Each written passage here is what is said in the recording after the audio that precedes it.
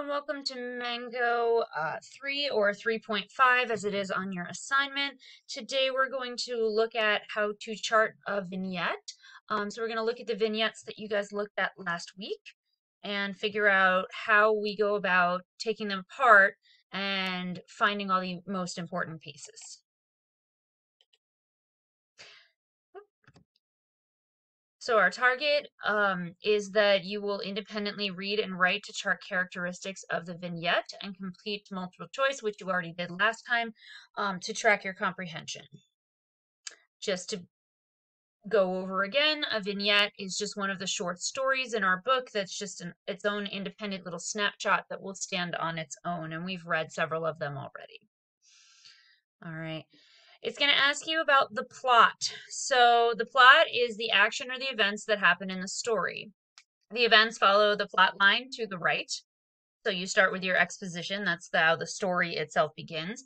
The rising action leads to the climax, which is the highest point of the story where the character shifts or the conflict or problem is resolved, and then the denouement or the resolution. Setting. This is the time and place where or when something in the plot of the story happens. This could be very specific, like October 31st at midnight in Sleepy Hollow, New York, or this could also be something very vague, like afternoon, outside of the house, or in the street. Many of the settings in House on Mango Street will be more vague.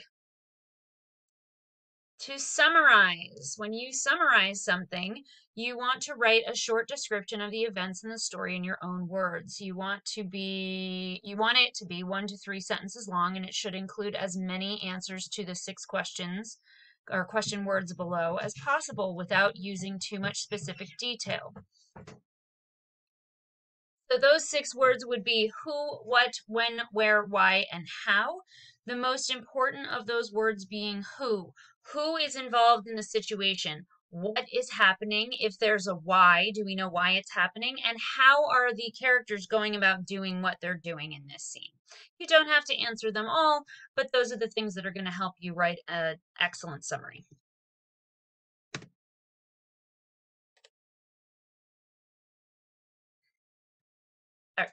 Figurative language for this assignment. We talked the other day about sensory images or imagery. It's when the author appeals to the reader's 5 senses, which you see below, to enhance how the reader relates to the story. They may describe the smells of baking bread or the beautiful colors of the fall leaves. So you're going to appeal to the 5 senses of sight, sound, smell, touch, and taste. And we really looked at those when we did the vignette hairs, which you're going to look at again today. Simile is when the author compares 2 things using like or as or than. He was as tall as a tree. He was taller than a tree.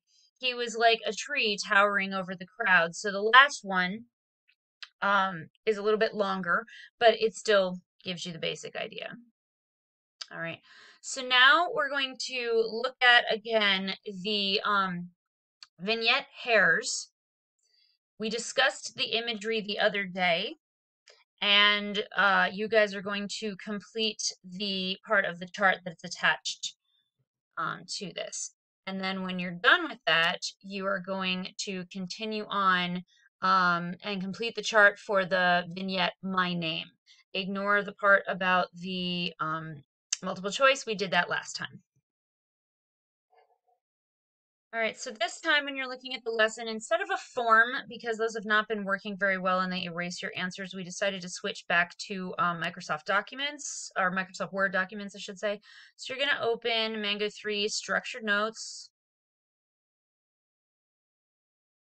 And once it opens, you're going to see that you have the vignette hair, or hairs as it's actually written in the book. All right. And then once you go through this, like we did the other day, you're going to describe the setting of hair. All right. Where and when does this take place?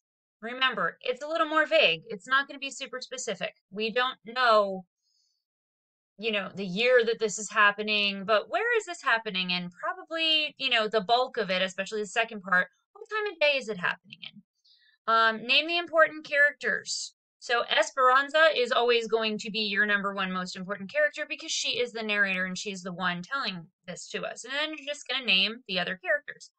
Summarize the plot of the story. So basically just go through what does she talk about in the first paragraph and what does she talk about in the second paragraph. That's all you really have to go through with this. Make a connection to the vignette hairs.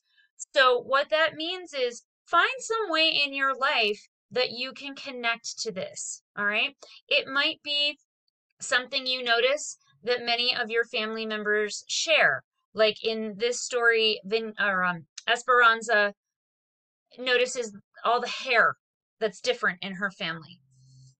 You guys might have, similarities in eyes or smiles or whatever. You can also relate to the imagery of, smells. What are some of those smells that make you feel at the most comfortable, the most at home, the most safe? What are those smells? So if you can't relate to sharing a trait, you can go back to that imagery that she talks about. Record a sensory image that the author uses to enhance the vignette. What can you see, smell, taste, touch, or hear in the story, especially in that second paragraph? That's where you're going to find the bulk of them. And for the vignette hair, I want you to write down one simile from the vignette using quotation marks. All right, so you're definitely going to look at, especially that first paragraph, where does she use the word like to compare two things that are not alike. Okay. On the bottom, so we talked in class about the year of the horse, in Chinese culture, and that she and her grandmother are both born in the year of the horse. The horse's auspicious gifts are freedom of spirit and fearlessness or fearless approach to life. So that means they are very, very strong women. All right, so we talked about this at length the other day. So now what I want you to do is you're going to describe the setting. And again, you're going to summarize the plot. You're going to identify important characters, especially Esperanza, but there are more. Make some sort of connection. Maybe it could be a connection that you have with a grandparent. It could be, a time you felt strong and you did something that you were surprised you were able to do, or how you feel about your name. How did you get your name? Okay, any of these things can be a connection that you're looking at. You're going to have to record another sensory image and you are going to write down a simile using quotation marks. So quote the exact line that you're using from this. So that is pretty much the entire assignment. Once you are finished editing the document, you can close it and click turn it in. You don't have to do anything more than that. You don't have to add the link. You don't have to um, download a copy of it. I would recommend saving a copy of this so that you have the work just in case, but it shouldn't erase on this one. There will be a short answer rubric here that I have included. As always, rephrase, answer your questions, answer your statements, and if you are ever in want of knowing how you will be graded, it is all right here, and the points value is right next to everything. All right. For cohort A, we are going to be completing this in class on Monday. For cohort B, wait and complete this in class on Thursday. All right. Thanks much and have a wonderful day.